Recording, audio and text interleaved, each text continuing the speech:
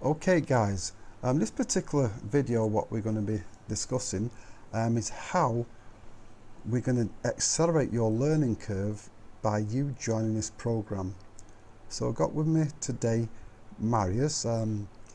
He's just recently done his ACS registration, he's passed everything, and but we're going to discuss about how he's got involved with what I'm doing and how he's accelerating so fast by the way I'm teaching, and we're just going to discuss that, and he's going to, you'll listen to him, his experience, what he's seen in the classroom from his previous type of training to this type of training, and you're going to hear from himself how he feels, how he's accelerating through this game of what we're getting involved with. So right, just let's go over, you know, this type of sort of way I'm showing you, going through, like say like this flow chart now.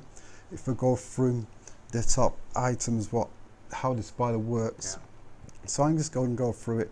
We've got the start here, we've got the flow turbine. Or in fact, do you confident yourself, do you think what you've learned that you could say about this? Well, possibly I can give it a shot. Okay, well let's give it a go then. Okay, well, it's a hot water flow sequence, and well, we'll start with a flow turbine. If that activates, sends a signal to PCB. PCB activates the pump then sort of starts running. On this particular boiler, I think you mentioned that you have to look at this pressure sensor. Yeah, that's it, the pressure sensor there, yeah. Sensor, so that's where it is, and then hot water and primary sensor, so there's two sensors. Yeah. That you need to look out for.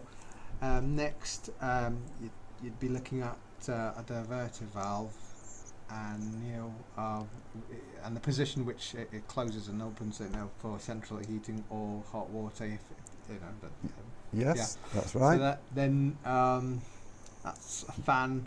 That fan activates and then starts sucking air through, sending a signal through pressure switch to the gas valve.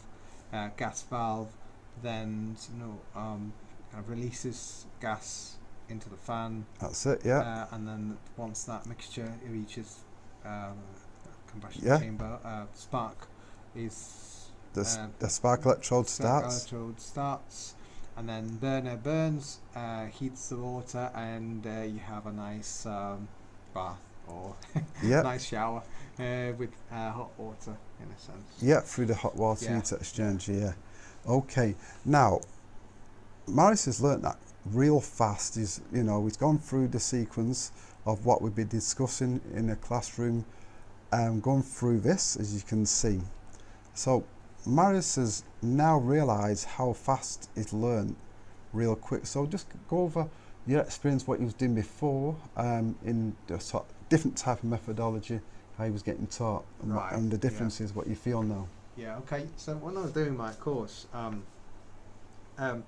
we covered a lot of parts, in a kind of an isolated manner, like what's a thermocouple, thermostat, etc.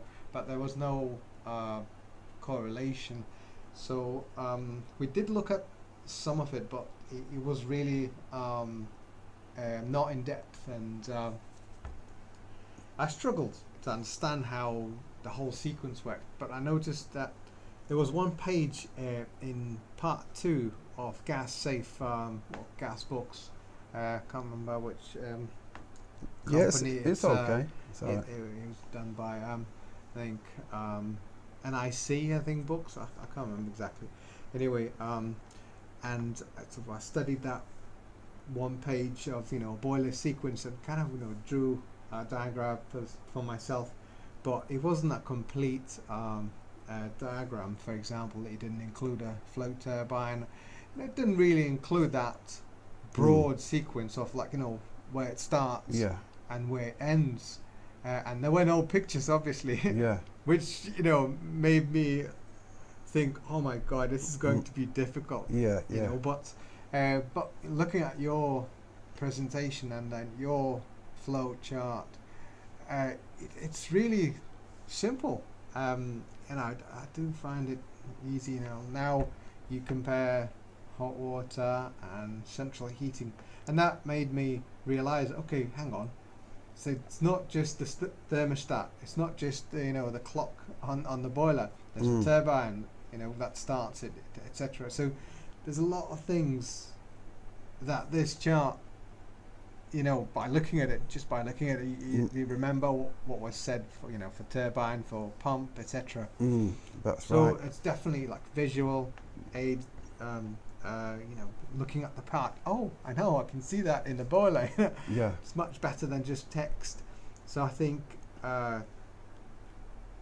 it's definitely changed my kind of view and understanding of the sequence of the boiler, and it made me confident, and it really, really. I sort of now stand in front of a boiler, and I think, okay, well, so that's what Tony would do, and that's how he taught me, and I just go through steps, and I think, oh, okay, well, there's no rocket science, once you know this, there's no rocket science.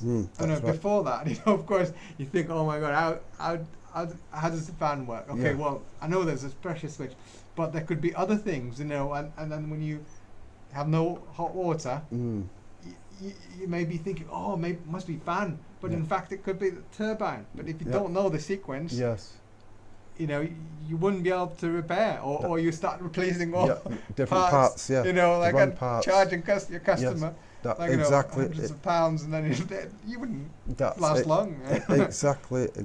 So I think it's really, really good. That's it, and that's what we're talking about: learning fast, but using simpler methodology. And this is how I teach. This is just a tip of the iceberg, what you're seeing here. This is just the entry level of what you're going to learn if you come on this program. So I'm just giving you a little sneak preview of what you can learn, how you learn it as well. And the key thing, you can reduce your learning curve by years by signing up for this program. So just a sneak preview for you guys. So if you're sitting on the fence, hopefully this will be a bit more convincing for you to join us. So thank you.